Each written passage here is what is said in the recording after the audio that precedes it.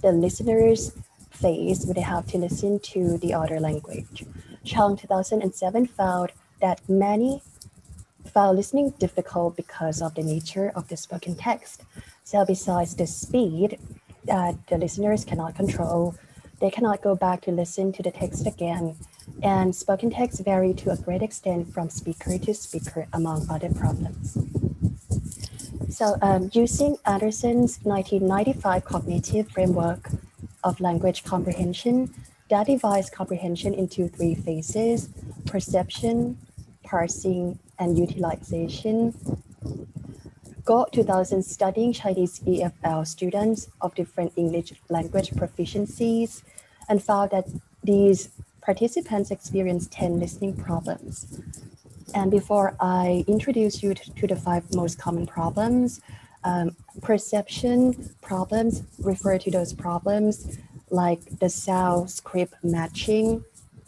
Parsing problems refer to problems such as segmenting like streams of sounds into like mental units that make sense to the listener.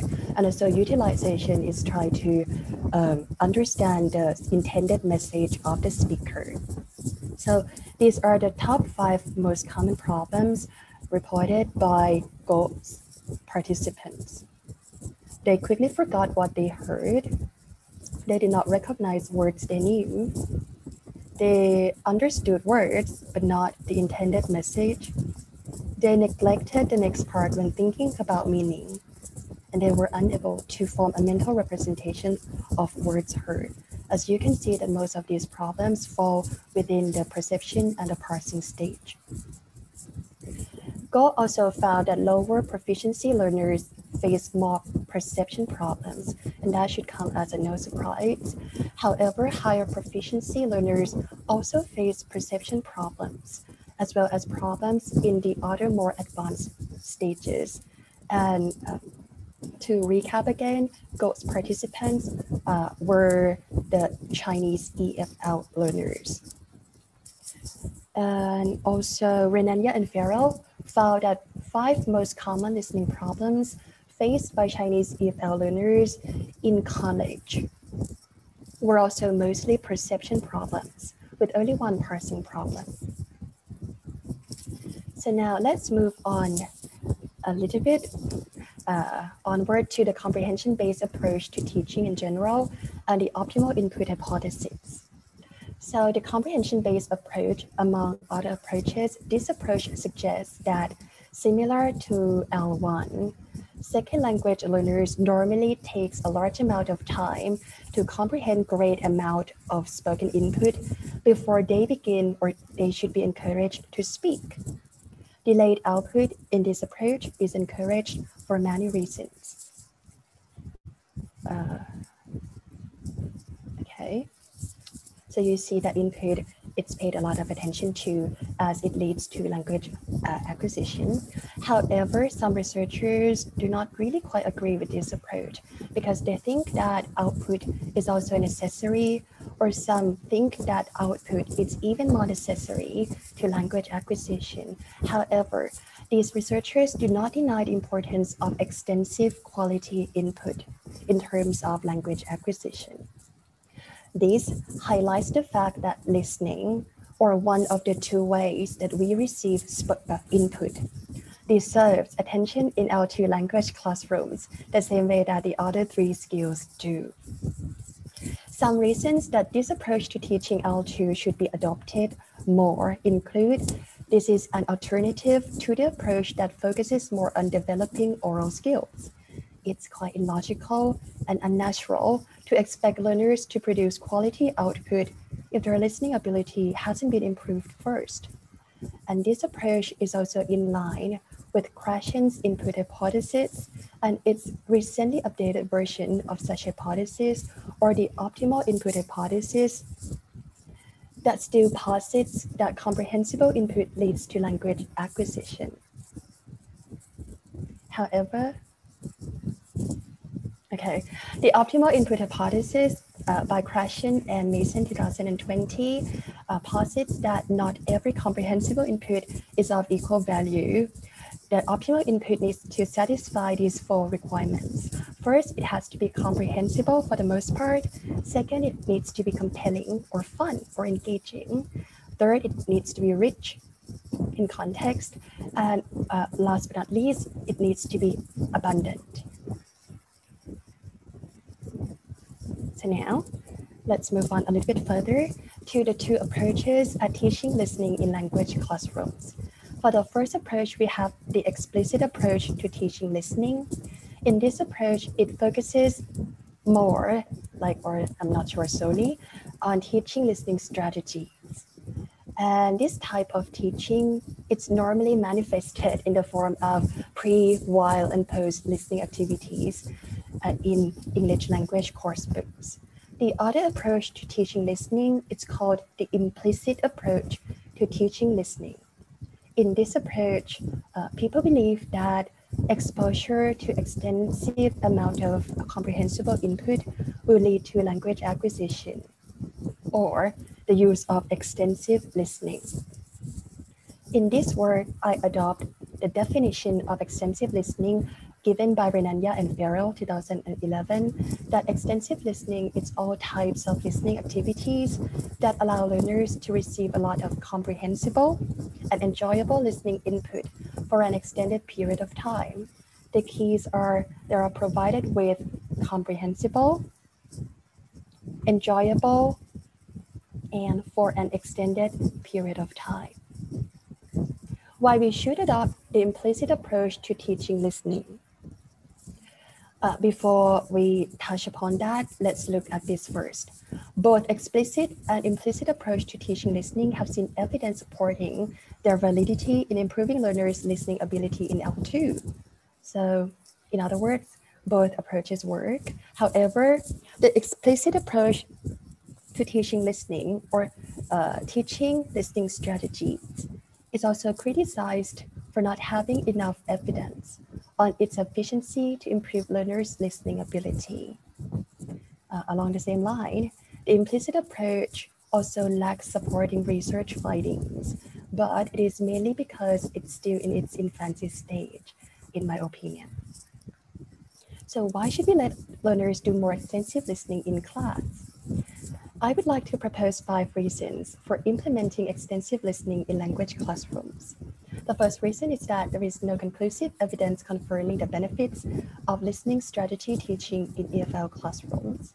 The second reason is that there are actually studies having found little or no benefit of teaching listening strategies to L2 learners. Among these studies, we have Chang and Miller 2014 found that learners in the extensive listening group outperformed learners in the listening strategy group.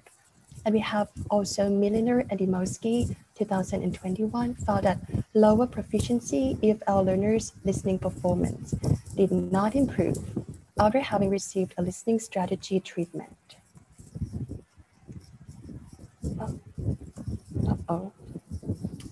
And the third reason is my own experience as an EFL learner.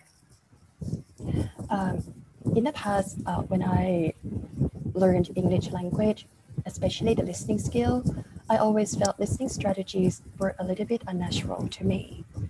I always wondered why I had to learn listening strategies when I did not even need any for my L1 type.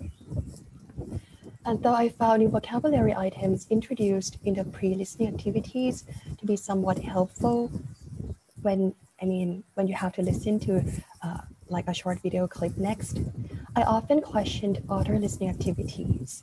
This is especially the case when I had to predict what would happen next in the story. And I do not think I ever used these strategies, at least not consciously, when I listened to English speeches. However, I was also exposed to authentic English language spoken by native speakers once a week since I was young. So that's another truth about myself.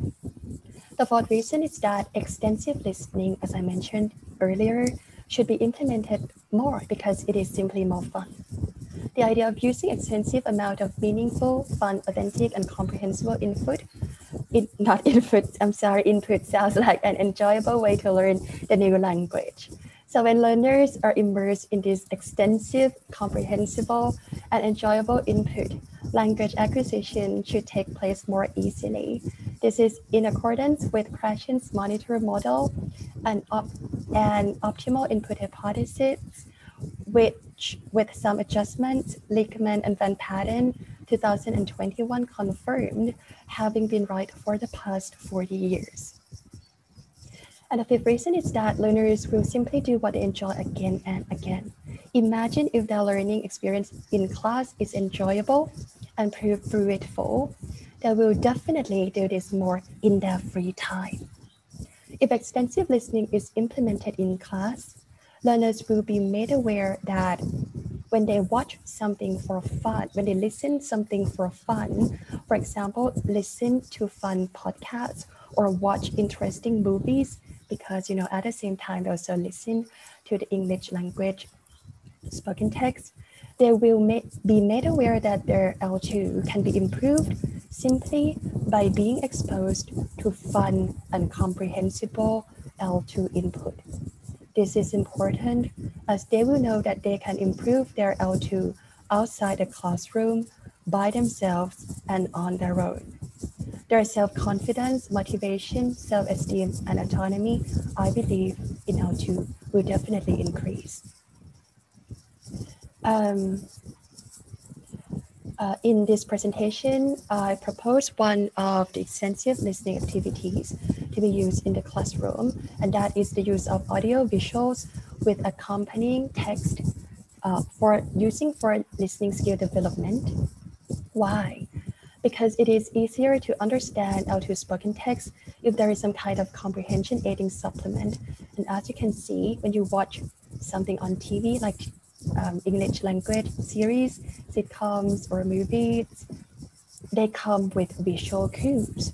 You see the body language of the characters, and many times you are also provided with L2 captions or L1 subtitles. These are widely available because we have so many streaming platforms nowadays, such as Netflix, Apple TV, or even YouTube.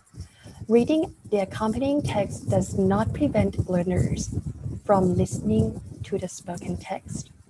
The third reason is that multiple watches is also possible, and many learners actually reported that they watch the same movies again and again. So if they can have multiple watches with a sequence of subtitles for the first watch, captions for the second watch, L2 captions for the second watch, in other words, English captions for the second watch, and also none of the written text for the final watch. It has been proved to be one very effective sequence for incidental vocabulary learning. And if we focus on the use of L2 captions, captions can help learners process information in the perception phase, as we talked about earlier, and also in the parsing and utilization phase more efficiently. Captions are also beneficial for both L1 and L2 acquisition. Captions can help further enhance learners' performance on productive skills, and also the benefits of simultaneous listening and reading in the same language has been widely witnessed. Don't worry if you cannot hear the sounds, but let me play this for a couple of seconds.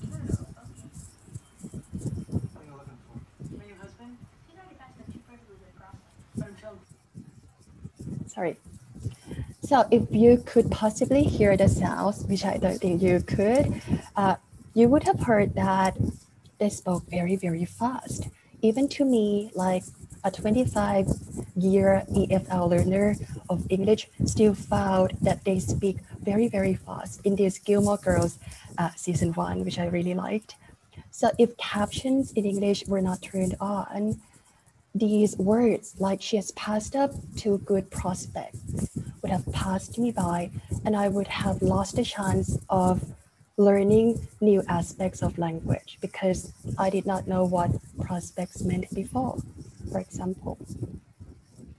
So the feasibility and benefits of using audio visuals with accompanying text in language classrooms. The first thing is that it's practice. Okay. it's practical, and that's one thing that we got from this COVID pandemic is that everyone was online most of the time. So there are many legal streaming sites available with good L1 subtitles and second language or L2 English captions.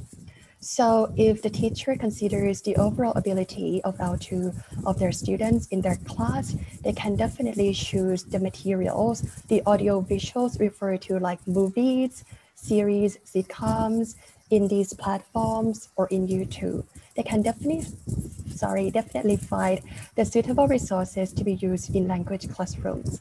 The second thing is that students willing out to learning with joy. Watching movies and series is fun. I think nearly everyone will agree with me on that.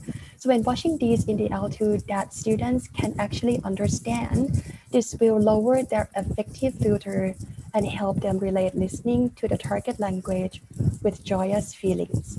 So language acquisition, according to Krashen and Mason 2020, should take place more easily.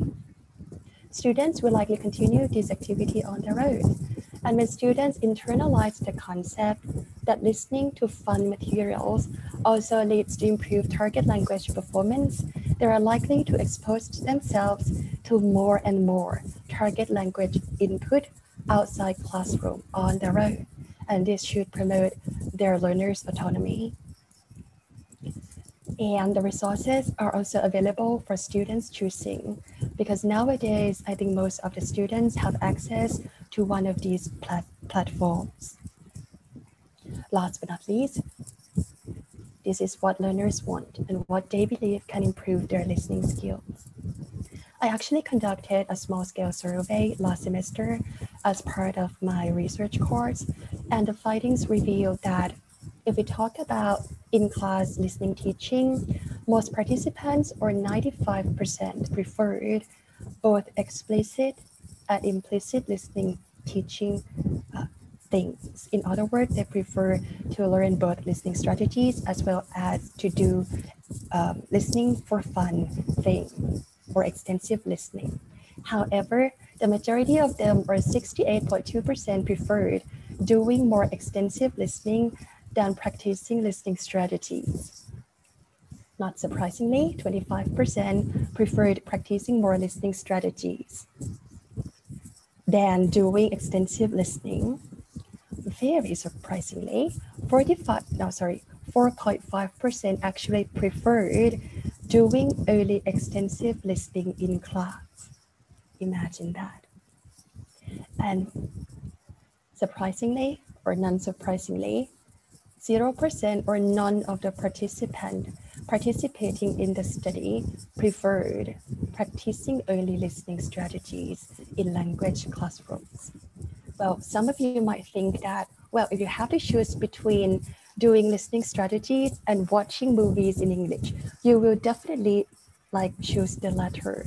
But that might not be the case, because in terms of the usefulness of listening strategies, be it extensive listening in improving their listening skills, the participants reported that both can improve similar areas of L2 listening ability. As you can see in the table, vocabulary, listening fluency, and listening comprehension will be improved by both approaches. However, and as you can see from the percentages in the table, more participants agreed that extensive listening was more useful. So that comes to the conclusion. I would like to demonstrate to teaching practitioners the possible benefits of incorporating extensive listening into their teaching routine. As input is necessary for language acquisition, so authentic, fun, engaging, and comprehensible input should be provided more in language classrooms. In other words, learners should do more extensive listening in class. Listening can be mediated by having additional comprehension aid supplement. In this presentation, I propose using audio visuals with accompanying text as one of extensive listening activities in class. And as learners are the ones benefiting the most from learning L2 or our L2 teaching. Their preferences and beliefs should also be taken into consideration.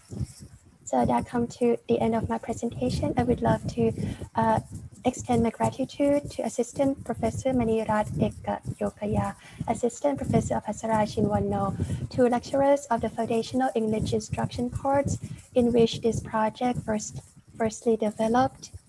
And most importantly, I would love to thank my dissertation advisor, Assistant Professor Ponpimon Sukhawati. She is the person in the picture you see. She tried her best to register for this conference to be with me in this presentation, but for some inexplicable reason, she could not register.